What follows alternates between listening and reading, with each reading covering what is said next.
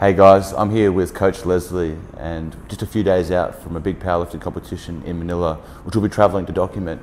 And I want to take a few moments to find out a little bit more about Leslie and to let you into her world, what motivates her, what inspires her. So Leslie, welcome. Hi.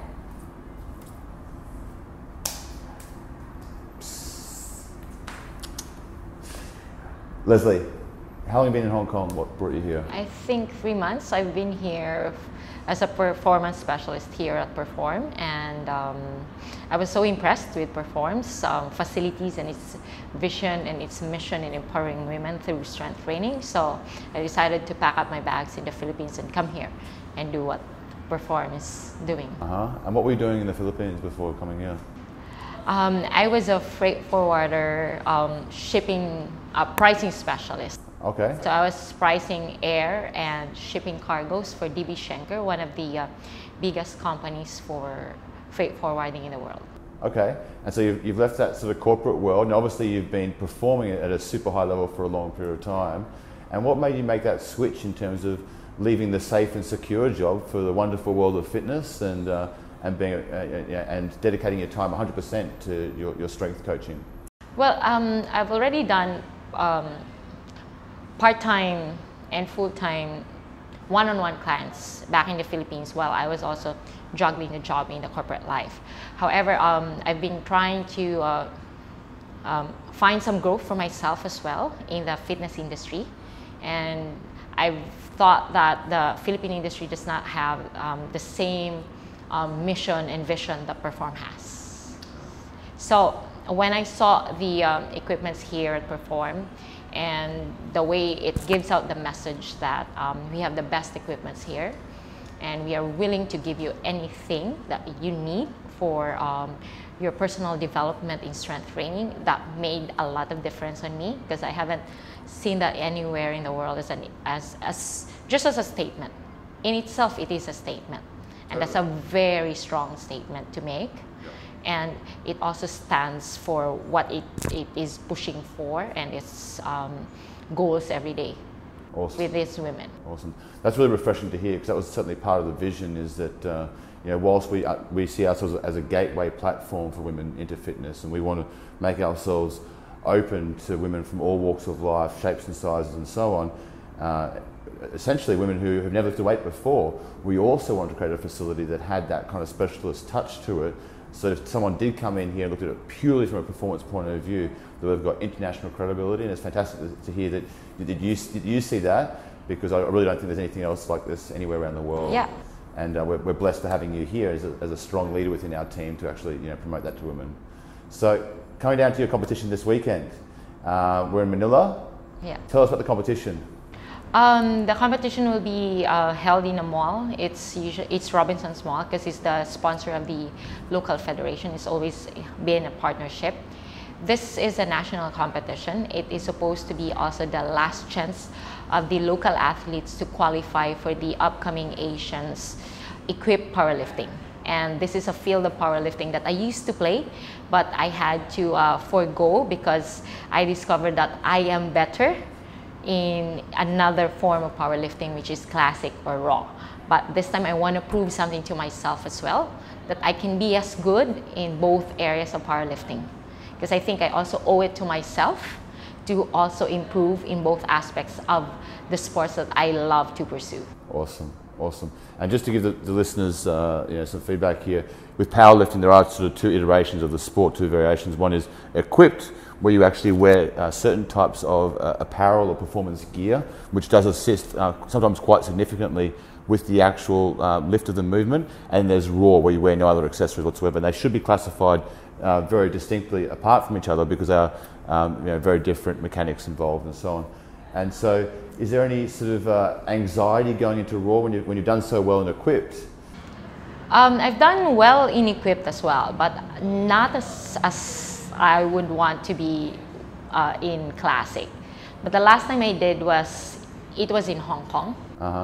And to be honest, it was not up to the quality or the standard that I should be performing, because I actually bombed out on my squat here, but I got a medal for my bench and deadlift both gold. So I am back on the platform because I need to prove something to myself, not to anyone, because this is a goal that I have set for myself. So the anxiety really is all about how am I going to do on that day, because it's all about sometimes the weight is okay, but there are several factors that are out of our control during the competition, especially in an equipped powerlifting. So for me, first I gotta have that first squat in, and I'm all in the game. I love seeing that passion come through, because what I really want to get down to is what powerlifting means to you. Why powerlifting? You know, you obviously got a natural tendency towards being an athlete, so why powerlifting? I'm a nerdy person, and this is a 180-degree turn for me. Why powerlifting? Because it has taught me patience. I am never a patient person, but with powerlifting, it has taught me to go through a stringent training plan, that despite the fact that maybe in 1 week or 2 weeks, I'm not able to see the progress, because that is what happened to me. I started out with people not seeing my potential. I myself didn't see that. I myself didn't see myself on a world platform. But every day as I trained, I just wanted bigger numbers, smaller increments, because that's only what I wanted, because I wanted my numbers, my own. I do not want to compete with other people, because that is essentially the essence of powerlifting or strength training. So for me, it's a lifelong journey. For as long as my numbers are going up, it also means that I am getting better. I am improving, and health-wise, I want to do this for long. I am not out to outlast anyone, but to actually go into lifting until I'm 80s or 90s, because it has taught me a lot about gritting, about life, about hardship, about going back up when you're down and not giving up, because the metal is always there. And so it's just like that. Life is like that. Totally. I love that metaphor. I think the reason powerlifting is such a fantastic sport that gives such a visceral growth as a person is it's literally numbers. It's numbers on the bar, and you put the work in, you enjoy the process, you have some ups and downs. There is no golden rule, and so you have to always be critical about your thought processes and what you're doing, and being open to suggestion about maybe shaking up old paradigms that you were trapped in. And the greatest thing about this as a sport, not only for a female to feel that sense of strength and embody that spirit, but also the fact that this is a sport which you can compete in well into your 80s and 90s. Correct. Unlike rugby or some other sports, which are all fantastic, this is a sport where you can keep improving and keep growing almost in perpetuity. Yeah, correct. That is exactly what one of the reasons why I was also attracted to powerlifting, because I thought that then me as a nerd thought that then the numbers are infinite if I'm going to take it literally. Because for as long as I keep on improving, for as long as I, as you said, opening up my mind and educate myself about myself, that's also, it has also taught me more higher self-awareness. Because then I get to know my weaknesses, not only physically, emotionally, and also mentally, because this is a game wherein you have to put all in when you are on the platform. One mistake on your mental state, on that day on the platform, everything is messed up. Talk us through that. Tell us what your mental state is. Do you have a sequence of thoughts that go through your head? Do you tune things out? Do you try to distract yourself? What do you do? Actually, just on the week of competition, I go on silence. She's been pretty uninspiring all week. So I'd like to just reflect. Yeah. I'm a Christian, so I read most of, during this week I've been reading Bible verses and all, so I just reflect. And on that day as well, I start the day with a long meditation. Okay, great. And then just before every lift, if you see me bowing down, sure, that means I'm praying that time. So I'm offering up my lift that day, because it has also taught me that my strength is really not mine. It's coming from God, so. That's really powerful. Yeah. And so you do this meditation on the morning of the lift? Yes. Is that, are you blocking out negative thoughts? Yes, Are you trying correct. to to reinforce positive thoughts. Yeah. Just talk us through that meditation a little bit. So I read on a certain Bible verse and I'd reflect on that, then have some prayer. That's before I go to competition for the weigh-in, and during warm-up as well, I also do that. And then in between attempts, I would just be bowing down my head and reflecting on the same Bible verse that I have been reflecting on that morning.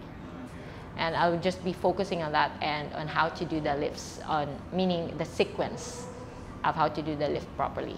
Okay. Because of course, sometimes we are all humans. Of course. So when you go to the platform, you can either be too excited to lift that weight, or panic can come in. Yeah. So you'd actually forget the little details in the setup. What's going to be your opener, your opening weight for your squat? For my squat, I'm still thinking if it should be 132.5 or 135. So I'm going to see on the during warm-up. So I'll initially submit 132.5. For my bench press, I'm still thinking it depends because my wrist is having a problem. I'm having a wrist problem here because I slipped like 2 weeks ago. So I'm deciding of opening safe because, as I said, I need all openers in. So I might go raw, which is 60 kilos for my opener, because that's a weight that I can lift anytime, whether I'm sick or not. And then after my first lift on the bench, I will decide if it's okay, then I'll put on a shirt.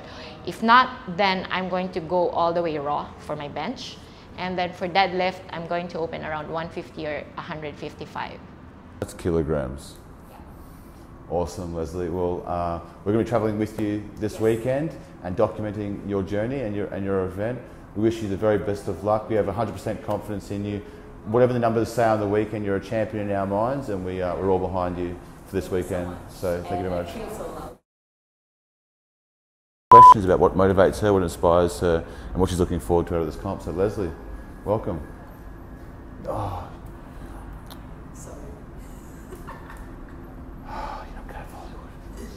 So that's it.